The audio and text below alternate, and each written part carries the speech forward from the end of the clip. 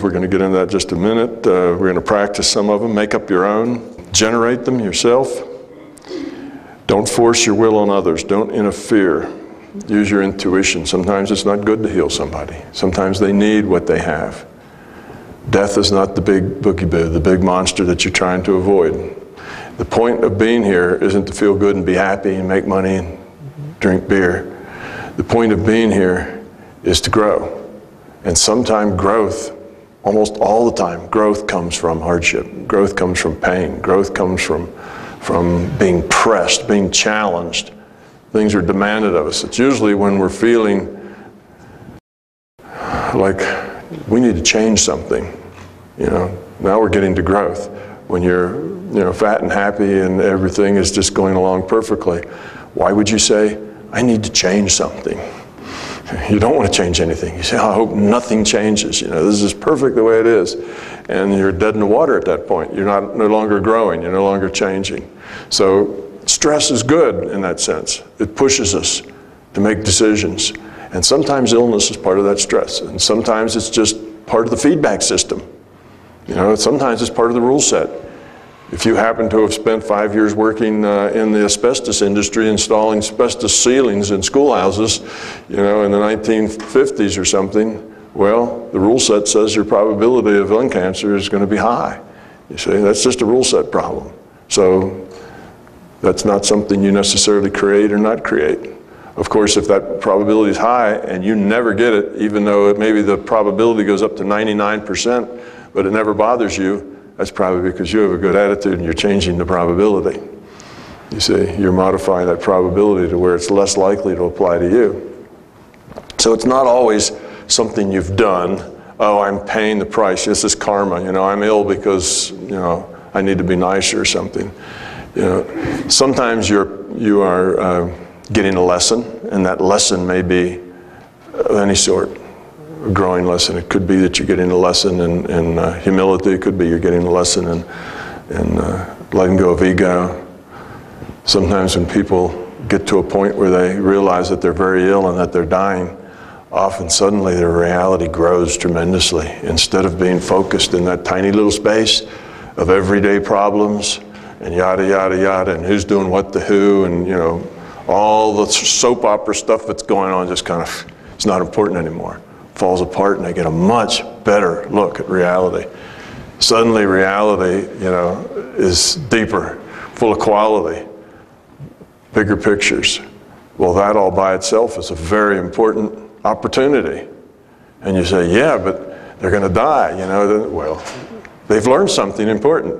So that gets then cumulative, when they do the next chapter, well, there it is, they've learned something.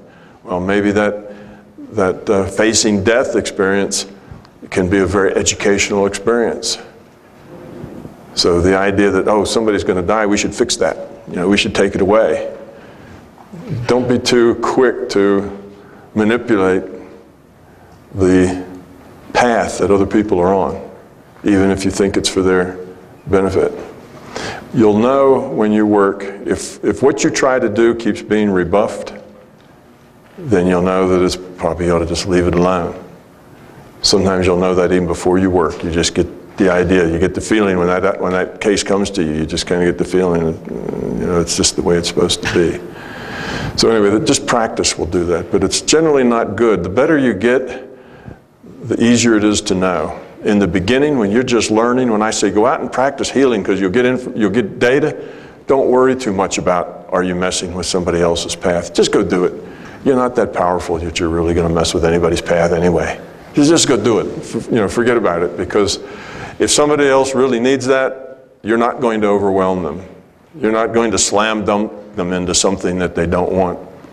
Your pushes are more gentle, and if they're accepting of it, then yes, it can be powerful for them if they're accepting of it. If they're not, it probably won't affect them very much, because you actually have to overcome their own path. You have to overcome their history, their probability, their wants and needs, and that takes a lot of force. Now you can do that. Obviously, sometimes it's a push versus pull situation. If you have your mindset that something's going to be this way, and there's somebody else has their mindset that it's not, okay, then both of you are trying to move the probability in opposite directions. What happens? Well, it's, you know, like anything else, you know, whoever's got the biggest push, you know, moves it the most.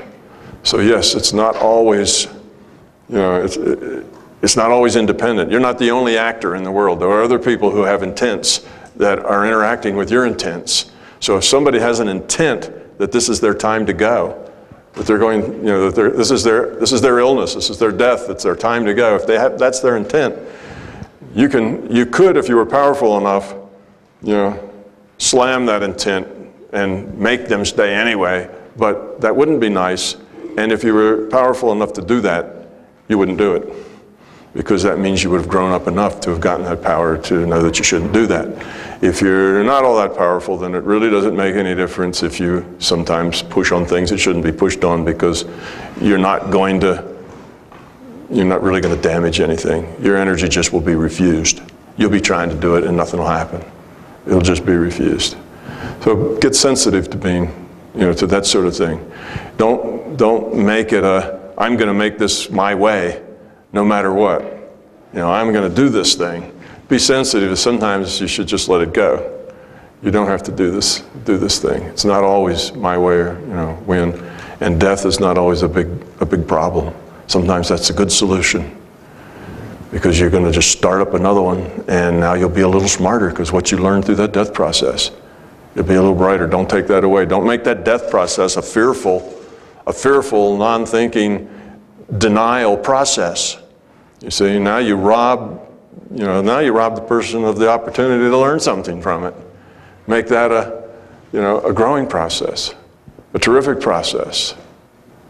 A time for bigger picture. So you want to encourage that view rather than, you know, sobbing and miserable about it. Kind of makes it harder for a person to learn. So you need a different attitude, and a good attitude toward death. So use your intuition about what you should do and how you should do it. When you're working with colors, sometimes you'll be healing and you'll put that white light on them, and it'll just come to you that would be really better if that was a light blue light, or if that was a green light, or if it was this way or that way. Do it. Follow your intuition. Don't say, well, the tool I use is a white light, you know, so that's what I'll do. Be open. Let your tools change for the situation. Let the way you use them change for the situation. Okay.